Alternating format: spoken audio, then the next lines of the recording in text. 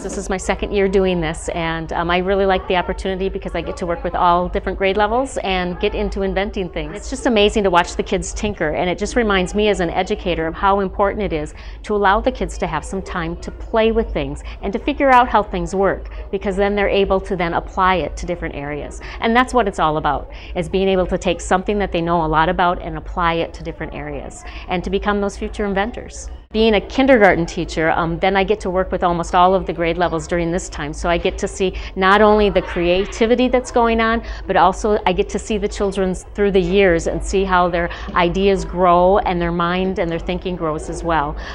It's been really exciting to see a lot of returnee campers, kids that were there from last year, and they're coming this year again because they had so much fun last year in creating and be able to do that, and they're coming back again. So.